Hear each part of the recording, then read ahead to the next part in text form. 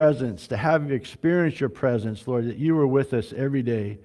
And Lord, we just pray your blessing to be upon this time this morning. Lord, just let your Holy Spirit just flow in and through us today and touch us and encourage us and give us life. And those that are watching on the video, Lord, we just pray you just touch them wherever they are, whatever place in the world they are, what time it is they're watching. Lord, we just pray just touch them. Lord, this is the time for the move and the power of your Holy Spirit to take place. In Jesus' name, amen. Hallelujah. Everybody, you may be seated.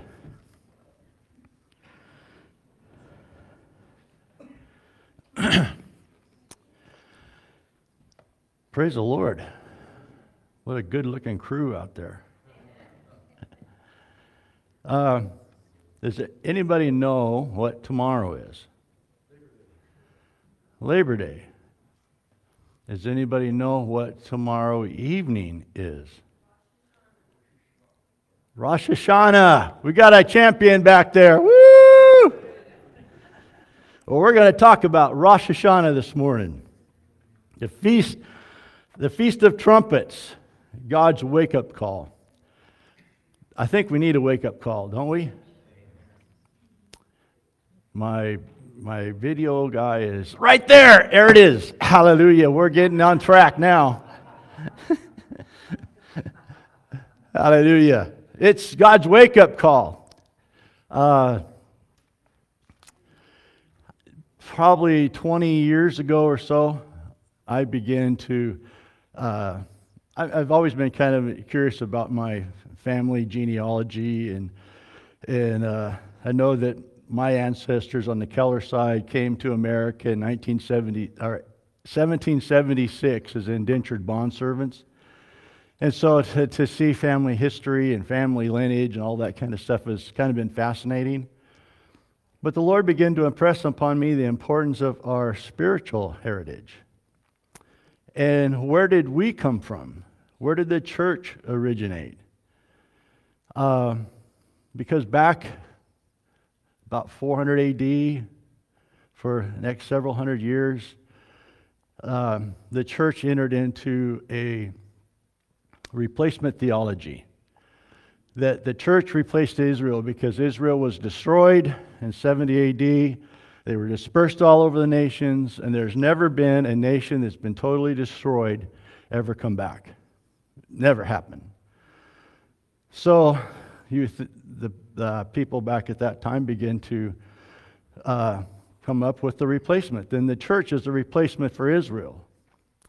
And till 1867. And God began to move in that Jubilee year and began the process of restoring Israel to where it is today. We worship our Lord and Savior who is Jewish. All the disciples were Jewish. And all of the things that they taught us was from a Jewish perspective. I like listening to Shram Amir Sadati. He's a Messianic Jewish man who was a former major in the military. And I like listening to him, what's going on over in the Middle East from a Jewish Christian perspective. And so it began a process in my life of learning about the cultures, the traditions, and the things that happen. And so much of what we see, the feasts, well, those were Jewish things. Were they? Because God says these are my appointments. In Leviticus 23:2, speaks to the children of Israel and say to them, the feast of the Lord, which you shall proclaim to be holy convocations, these are my feasts. They're not Jewish feasts, they're God's feasts. And these feasts are appointments. Appointments that God says, I want to meet with you. Next slide there. Holy convocations. Convocations means dress rehearsals. Rehearsing what is going to come.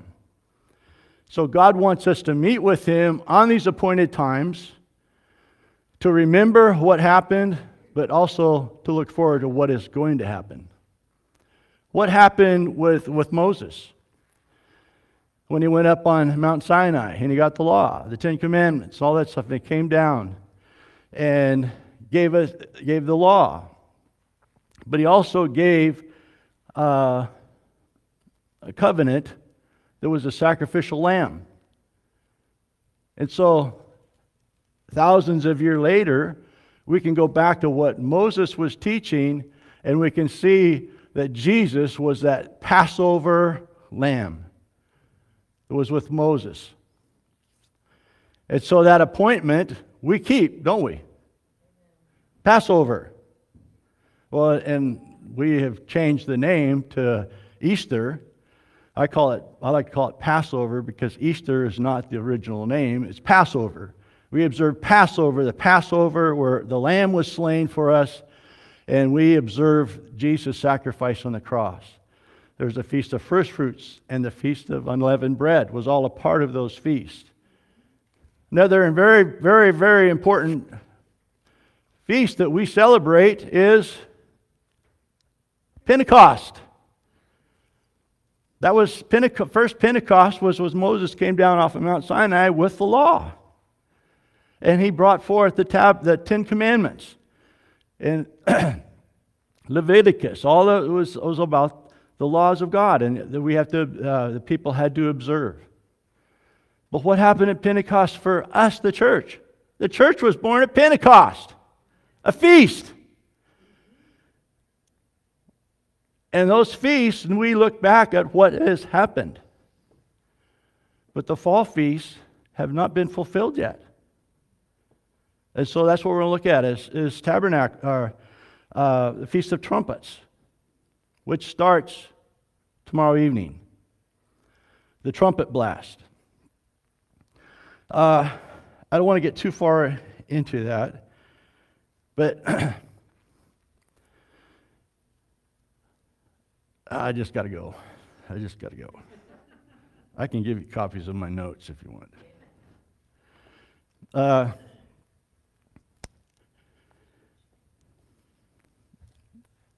We look at God's calendar. God's calendar is based upon 7 years. The seventh year of that calendar is called a Shemitah year. And that Shemitah year is the land was to rest. It was to rest for that year. You don't plant, you don't do anything, you rest. It's a year of rest. And God will provide for you. You prepare for that year, and God will provide for that year. You rest. Israel, for 490 years, did not observe their Shemitah. They did not let the land rest.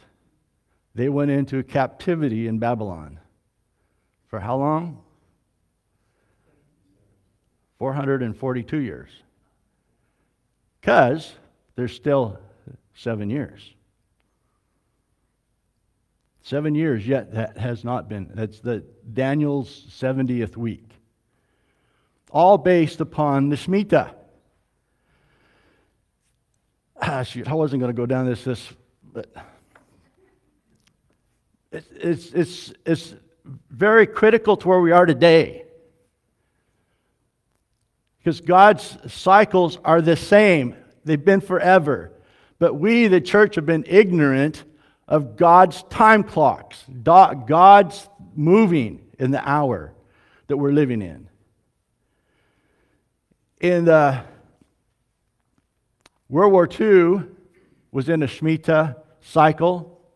Israel became a nation in 1948, the middle of a Shemitah cycle, 7-year cycle, 1948. That Shemitah cycle ended in 1952. So that next Shemitah cycle starts with the Feast of Trumpets, starts the year, and that year, then, that first year of 1952, we are at, this year, the end of this year, the Shemitah cycle, which is next year of tabernacles or trumpets next year, will be the end of the 70th week. Everything that happens is based upon what God has established. It's not random. Let me get into it a little more. Okay, I'm going to back up a little bit, and I'm going to say, okay, I'm going to go more in depth in that in another week. I want you to understand what's happening right now. At this feast, this appointment feast, this is appointment that God says, this is my feast. Rosh Hashanah, the Feast of Trumpets, is mine. It's a dress rehearsal in preparation for the real thing that's coming. We are celebrating things that we're looking forward to the future, like Israel's looking forward to the future. What future are we looking forward to? Tabernacling with God for eternity in heaven. That's not happened yet. That's coming in the future. So this is an appointment to remember. It's a dress rehearsal and preparation for the real thing. Oh, in John, the book of John, the gospel, 660 of the 879 verses in the book of John all relate to things that happened around the feast. Feasts are very important. So the fall feast for the church as well, that's one of the Jewish things that's happened. And I believe that the church has missed a blessing that we should be a part of, because it's just as much for Israel as it is for us. Probably more for us. Because we are walking in covenant, because we've accepted the blood of Christ. We've accepted the full atonement.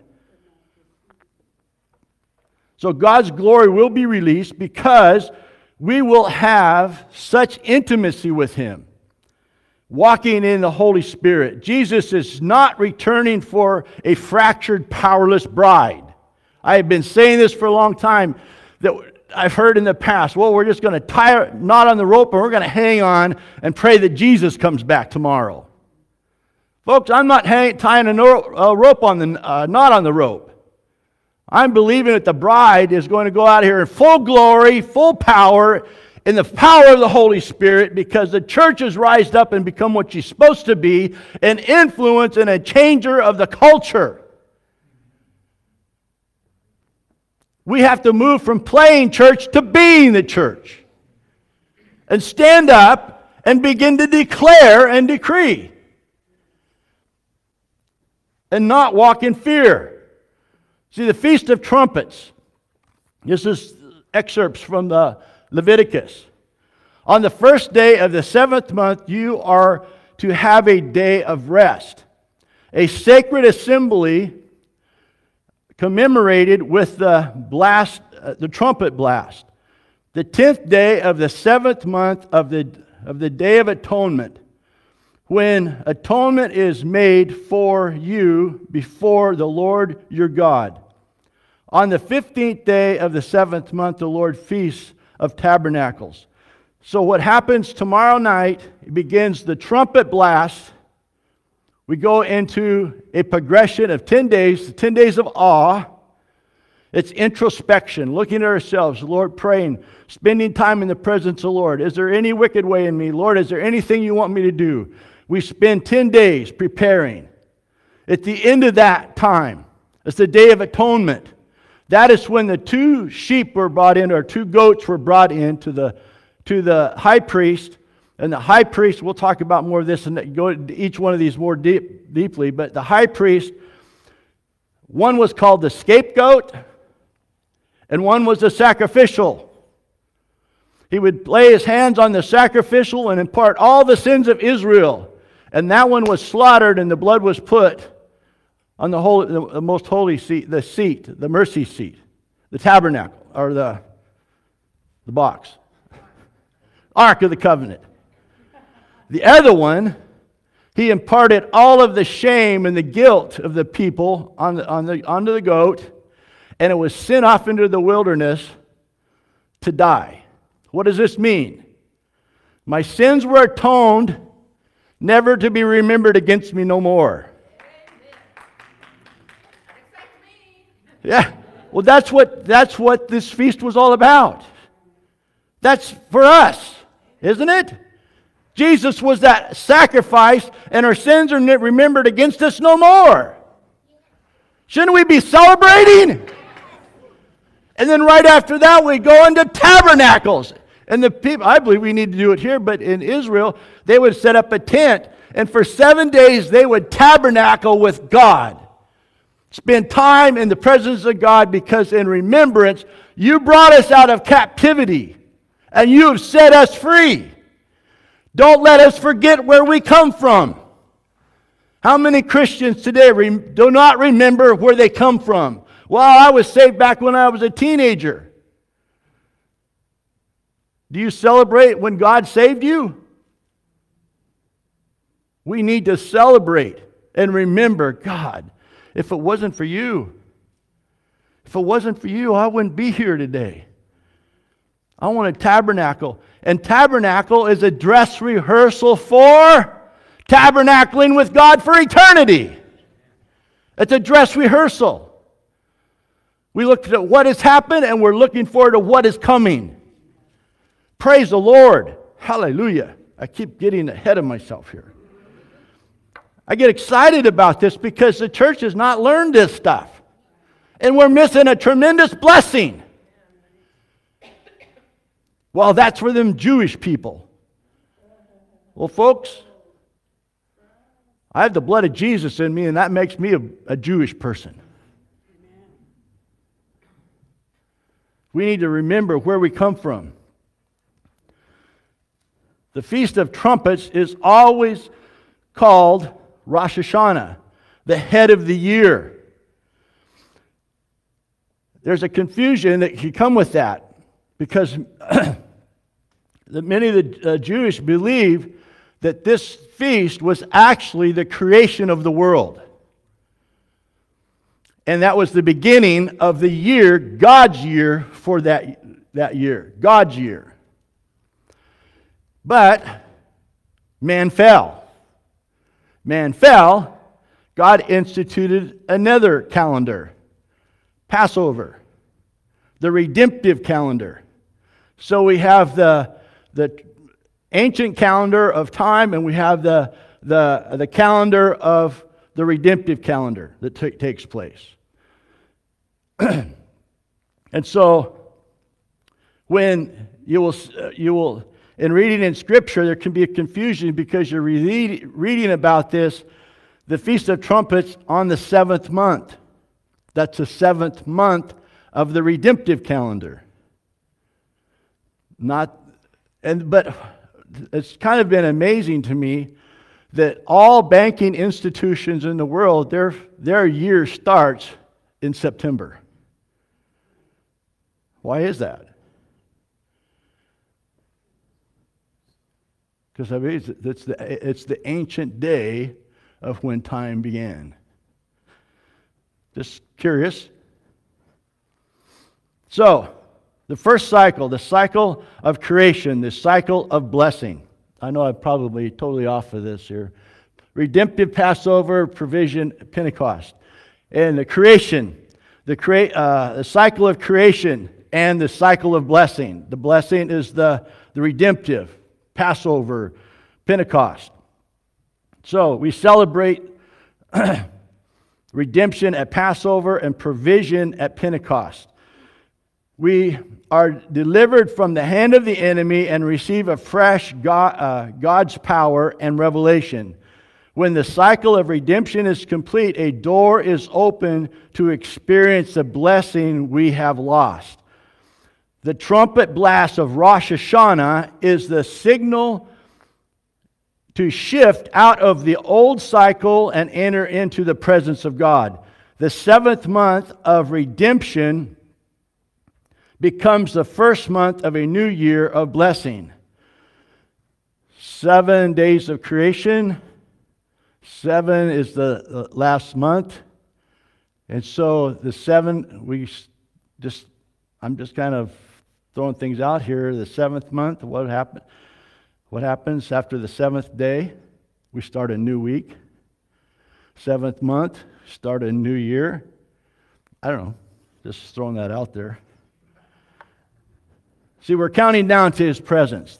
That's what we are looking for, isn't it? Yes. When Jesus said, you see all these things coming upon the earth, look up, because why? Your redemption is drawing nigh.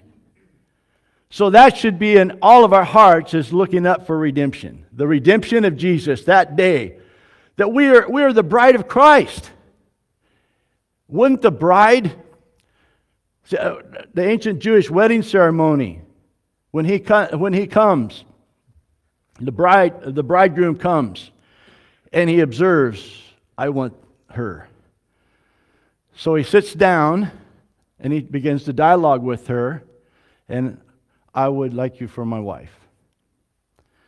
And she then has an opportunity to accept or reject. So she accepts.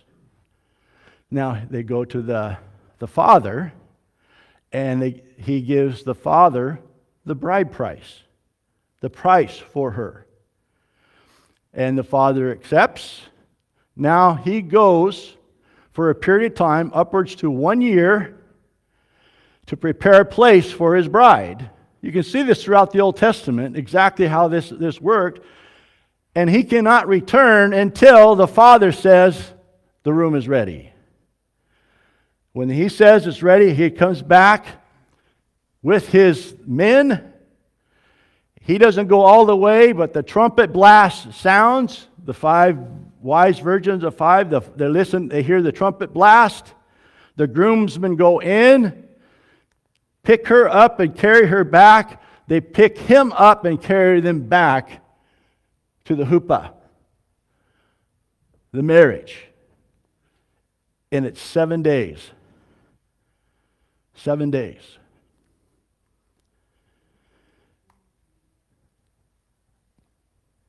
I believe, and there's others out there, that we're not going to be here for the tribulation. 7 years of judgment upon the earth. God says, Jesus said that we are not meant for judgment. And it just is in a sequence of 7 years of judgment on the earth, but 7 years of the marriage supper of the Lamb and in heaven with God for 7 years. At the end, what happens at the end of 7 years? See, right now, we have to remember that Jesus is sitting at the right hand of the Father, making intercession for us. So He is not king yet. He's our intercessor, interceding for His bride. No, Lord, she's under my blood. Oh, he's under my blood, Lord. He's interceding for us. But when Father says, now's the time. He comes back, takes us. Now we're bride and groom, the marriage supper, the feast of 7 days of consummation. Many believe that during that time is when we will be judged, not for our sins, but for our rewards. That's where we get our crowns. That's where we get the responsibilities that we'll have in eternity. We don't know what exactly will happen. But at the end of that time, when Jesus comes back, is the first time He's referred to as king. And He comes back with His queen to set up His kingdom on the earth and rule and reign for 1,000 years. See, this is what we're looking for in tabernacles. Tabernacles is coming up as we're going to tabernacle with God. That's our hope. That's what we look forward to. So the Feast of Trumpets is the wake-up call. The Day of Atonement is the day of seeking Him. That's 10 days of seeking the presence of God. Then there's the day, that's the days of awe. The Day of Atonement is the day of restoring to full fellowship, recognition of the atonement that was made for us, and the Feast of Tabernacles, a week of experiencing His glory. So, we're living in a major countdown. I don't know if any of you have noticed lately, but it seems like this world is winding down. I believe it's because we are coming to the end of time.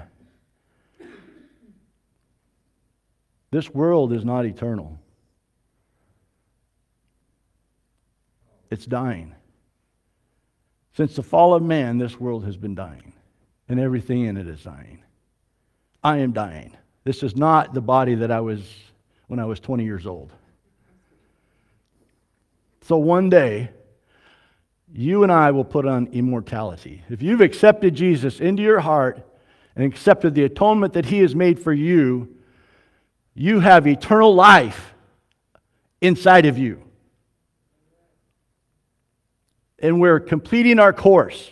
What God has set us here is to fulfill a purpose and a time. The things that we are to maybe to share to one person, or to encourage one person, or to give life to somebody. Or we don't know what God has for each one of us, but each one of us have a mission. That's why we're here. Not for us, but for God. That God can use us, that we are His hands extended to this dying world.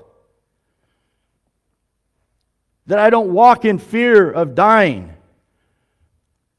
I walk in hope of my eternal life. I don't begrudge anybody that leaves this life and goes to eternity. Hallelujah! They're done.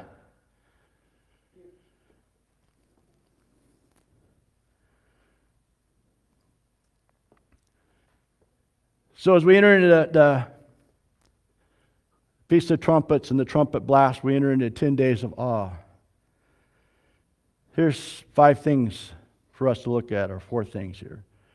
Number 1, spend the next week or 2 through this time praising Him and reading His Word. Praise the Lord. I don't know if some of you follow me on Facebook. I just posted the deal I got. The church in Afghanistan. They were on the phone talking to someone who was a missionary or had ministered to them. They were surrounded and there was nothing they can do. They knew they were going to die. And on the phone, everyone began to sing louder and louder and louder until they heard the gunshot, and then it was totally quiet.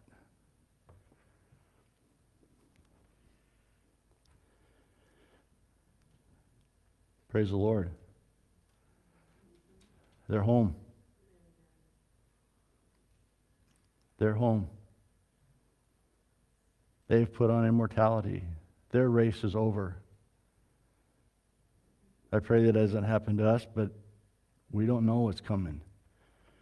But Lord, let my light shine in the midst of the darkness.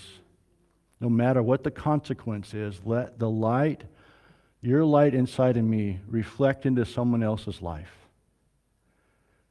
That someone would see you through me.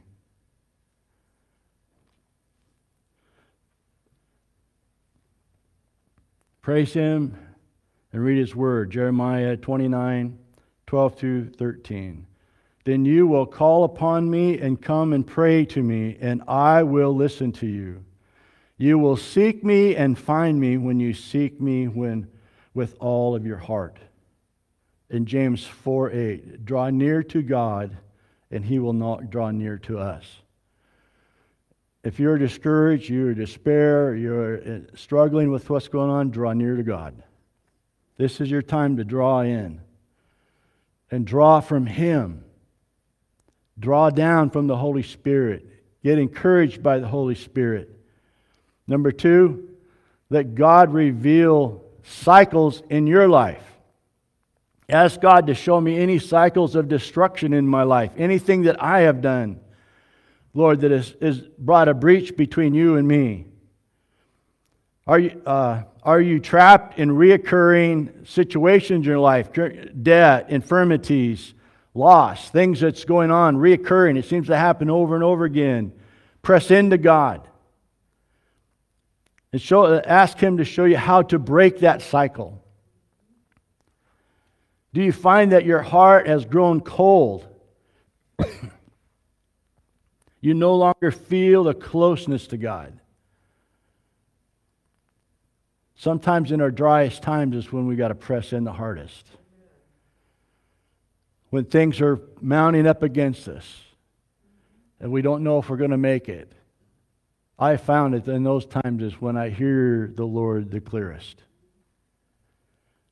If God shows you old cycles in your life, ask Him to if God shows you old cycles in your life, ask Him to show you the strategy for the freedom.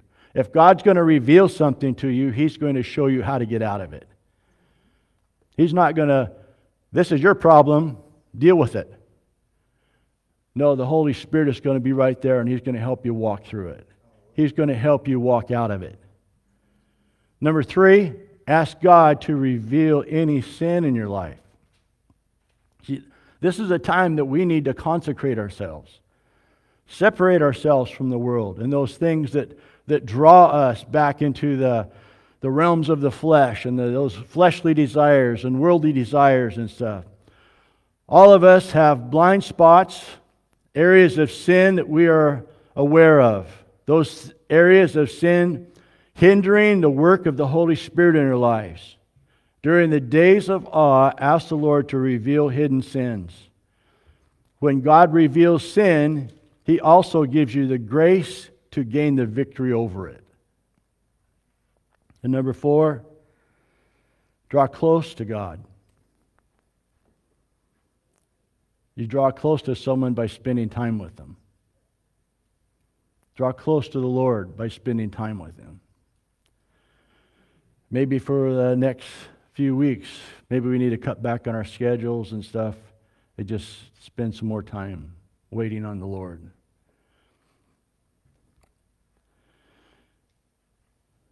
Because when this happens, we get ready to move into the next day. The next day of atonement. The Day of Atonement is a day to put all of your sins under the blood of the Lamb. Everything the Lord reveals through this time of introspection is when we come to the days of awe, as remembrance, to remember that all of your sins are put under the blood. Never to be remembered against you no more. Isaiah 44:22 says, I have wiped out your transgressions like a thick cloud, and your sins like a heavy mist. Return to me, for I have redeemed you.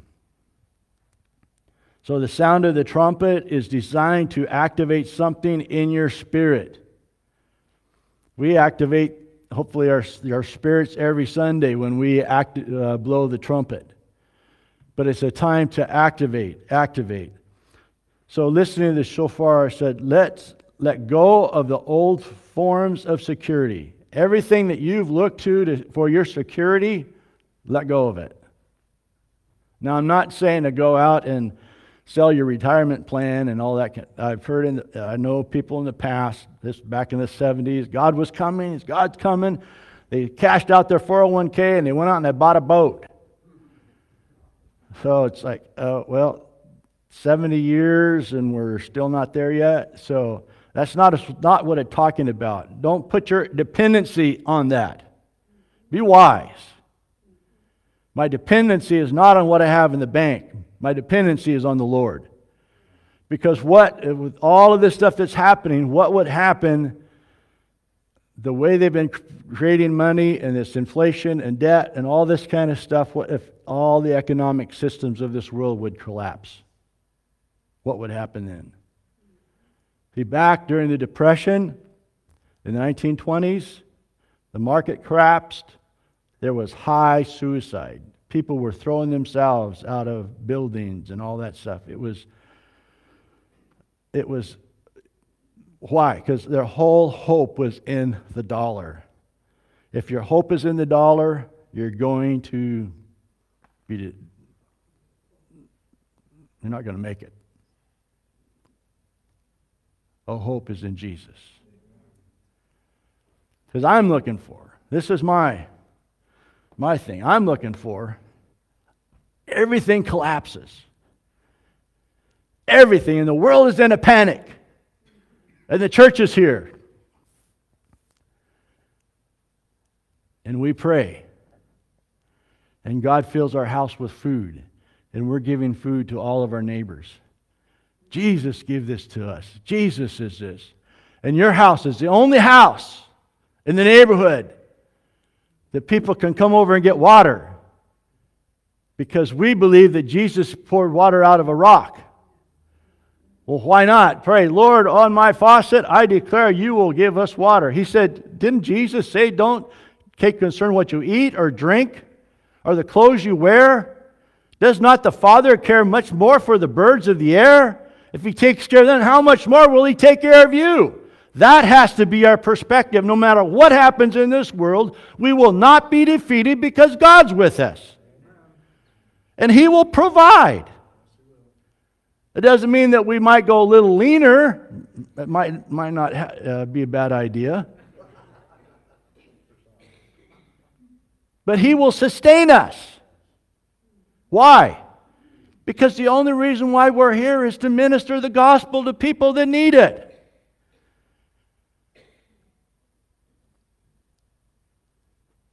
So don't be discouraged. Don't be in despair.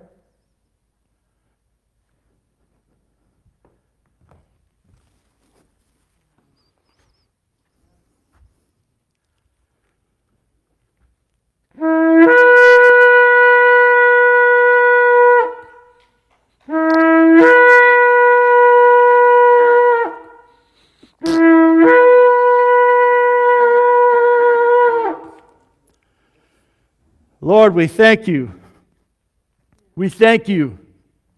And Lord, as we enter into this time, this season, Lord, this season of Rosh Hashanah,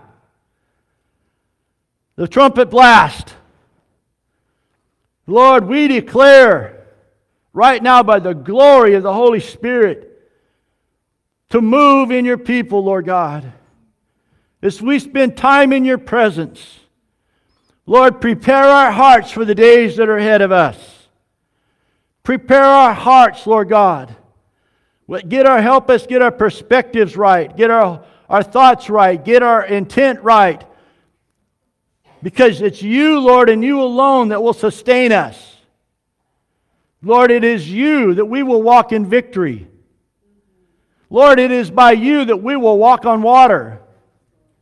Lord, it's by you that we will be translated from one place to another. Lord, we thank you, Lord Jesus, that you are moving. Lord, that we see the power. We see the power and the glory of the Holy Spirit in the book of Acts. Our forefathers, the early church, Lord God, moved in power, moved in might.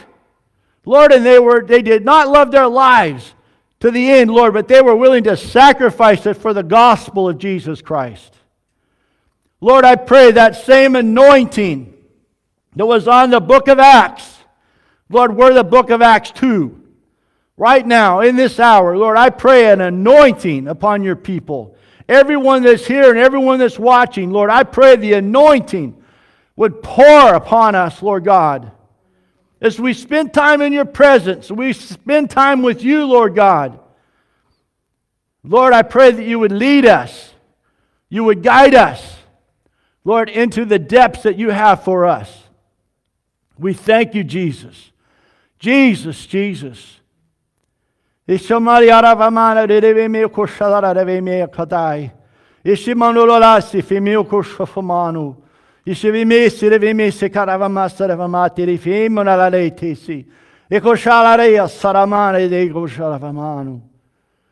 am pouring out my Spirit in this hour. I am pouring out upon you. For I love you with an everlasting love. I hold you in the palm of my hand, and no one will take you from me. I ask you to depend upon me. Look to me for the source of your life. Look to me. Look to me, and I will lead you and guide you every day. For I love you. I love you. You are mine and mine alone. And I will protect you, and I will watch over you, and I will be with you.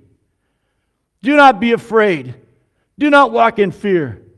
Walk in the confidence and the boldness that I want to pour out in you. The boldness that come upon my early church. Lord, the same boldness will come upon this church, this hour, and in this time. Praise you, Jesus. Praise you, Lord Jesus.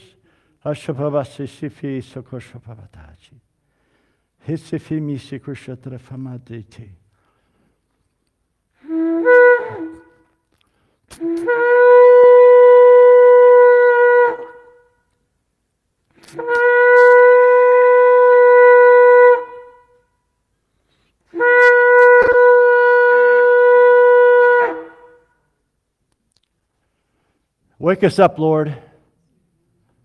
Wake us up, Lord. Wake us up, Lord.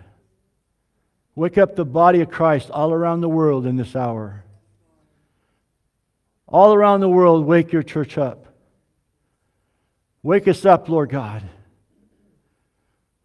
Praise you, Lord. Praise you, Lord. Let's worship.